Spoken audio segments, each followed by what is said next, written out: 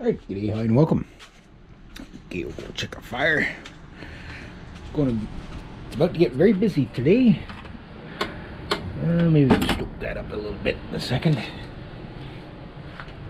There's the Trapping 101 barrel, the Beaverhurst, and warning graphic. If you're going to look away, now's the time to do it.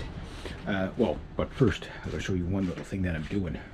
So I've added to my logs a few little extra data points that might come in handy from year to year.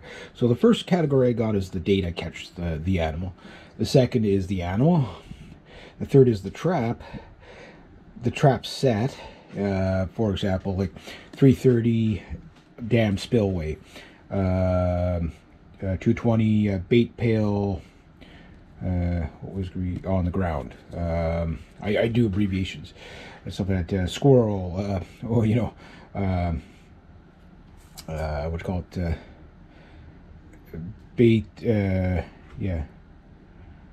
That's. Oh, sorry. What's called bait pail or the box or whatever in the tree. And then, for example, we'll go down to the beavers here. I got, for example, beaver 330, the house, meaning the house entrance. And then I've got beaver pole set, or 330 pole set. So size of the trap, the type of bait, what I used. And then I got the size and sex of the animal. So beaver, 62 pounds, female, large, XXX.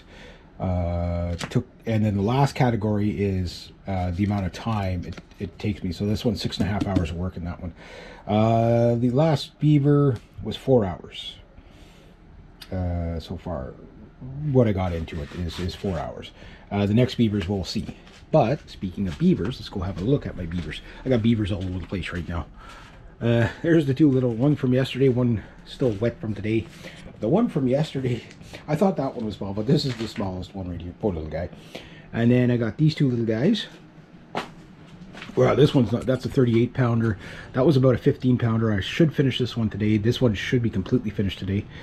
It's not quite as dry as I would like, but yeah. This one, if I can keep the pelt in like this, that'd be great. That one's got to dry. I'm going to skin these two right now. But before I do that, I want to see how heavy they are. So I'm going to weigh them.